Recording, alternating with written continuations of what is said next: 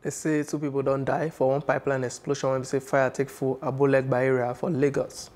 They say plenty people were injured and the explosion touched plenty house them and motor them. The fire when they say start around Abule-Egba bus stop, go enter Abule-Egba, Fagba and Ekoro Road. Last time response teams and other first responders showed the area. But they say the agency Dolphin Squad did the Abule-Egba bus stop Abule-Egba when they say the fire take happen. And I saw the last time Oga Patapata Dr. OK.